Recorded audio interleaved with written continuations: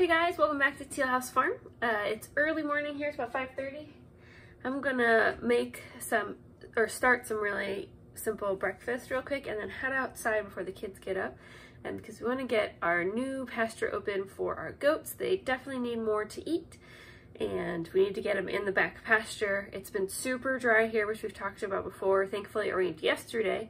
But the pasture they've been on, basically they've eaten everything they like, and what's left is a lot of really tall, dry looking, sad grass. And so we're gonna get them in our back pasture, which is wooded, and it has lots of brush and things that goats and sheep love, and it should make them real happy and give them something new to graze. We gotta check the fence, we gotta get the gate open and put up a makeshift gate so they don't go into the old pasture, all those kinds of things. And I just want to get it done this morning before the kids wake up, because once the kids are up, things like that get more difficult to do, because I don't really want the little guys trumping behind me in the tall grass, because you just never know if there's going to be a snake or something in there. So they don't need to be out there doing that with me. So let's go ahead and start some breakfast and get it in the oven so that it's cooking while we're outside. And that way when we come in and it's time to get the kids up, breakfast is all ready to go and it's one less thing to do. Okay, first we get our stand mixer out. We're gonna make some banana bread. This is a really easy choice for morning when I want to get a project done, because once I mix it up, it's gonna go in the oven for like 45 minutes. And so got plenty of time to go outside and get some work done and then come in and have it ready and not really have to worry about burning it. So we're just gonna make a single batch. Usually when I make banana bread, I make a humongous batch so I can freeze some, but I only have 3 bananas today. So single batch. I will link the recipe below. We have a great Whole Foods, no white sugar banana bread recipe that the kids really love. It uses some whole wheat flour too, so it's just better for you.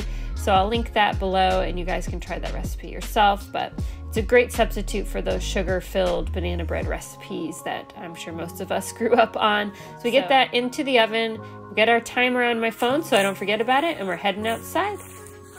We're gonna check the fence where it is now, make sure we're starting at a good point, and that's great. So we're gonna feed the sheep and the goats their grain so that they stay in the barn and out of the way while we're getting the fence ready so we don't have any escapees. Just keep them busy for just a little bit so we can get some work done.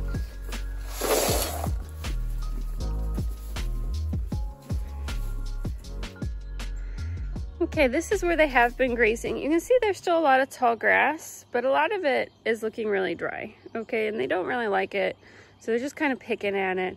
These are meat animals. I want them to be fat and sassy, so we're gonna move them so that they're happier.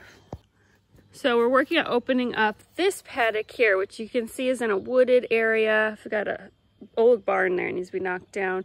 Just a lot of nice lush greens, brush, trees. Goats love tree leaves that they can reach and things, so they're gonna be real happy here.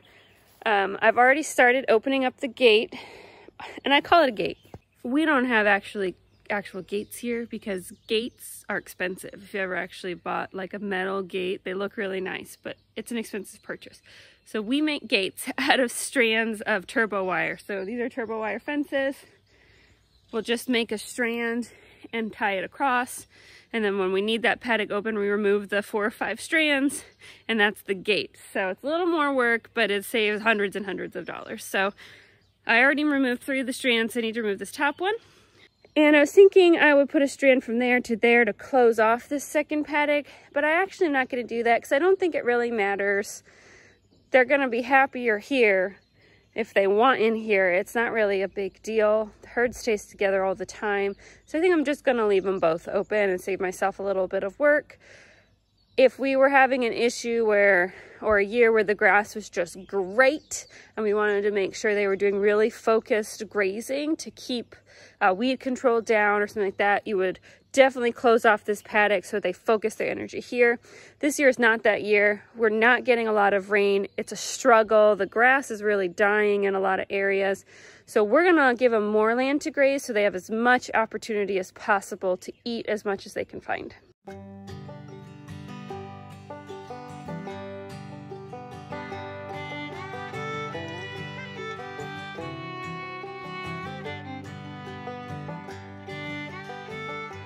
Now in the winter, we close them down to just this one paddock here that's behind the barn because there's just not a whole lot to eat anyway. And so to save us time and energy, we disconnect the fence from itself. So you don't have to worry about maintaining miles and miles of fence in the middle of winter when snow and ice and all sorts of things are going to be falling on your fence, causing the lines to fall down. Saves us a lot of time and energy, makes winter much easier.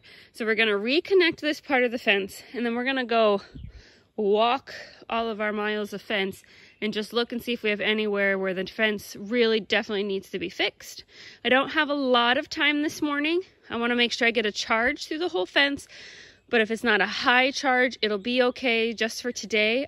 Tomorrow I'll have much more time and can go through, and I will actually weed eat under the fence, and that'll help boost the charge too. But we're just going to make sure the fence isn't down anywhere today. They're going to be so excited about all this. They're not going to be testing the fence today. And as long as it has some charge through it, we won't really have a problem with anybody getting out. And tomorrow we can focus on getting a real punch on the fence, so as they eat through this and start getting more curious, and make sure it'll keep them contained.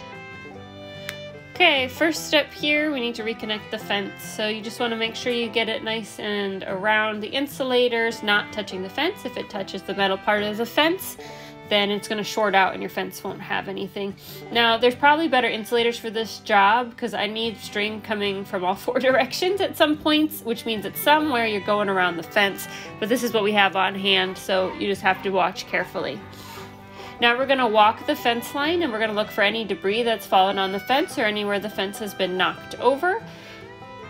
It definitely needs to be trimmed around the bottom of the fence with the weed eater. You could definitely tell that, but I just don't have time for that today. So we're going to just remove any large obstructions, make sure the fence isn't down anywhere, and reconnect it anywhere that it's down, and worry about weed eating tomorrow. There we go. We found the piece that fell down. We're going to reconnect it. And we need to find the other end. And we get that reconnected. And that really seemed to be the only place the fence was down. This post is really tipped. So we go to put it back in the ground, and then we realize, well, it's not just tipped, it's actually broken. So a quick trip back to the barn for another step-in post. And we'll get that replaced, and that'll make the fence stand up nice and straight. There, that was pretty simple, and now everything looks nice and straight down to the end.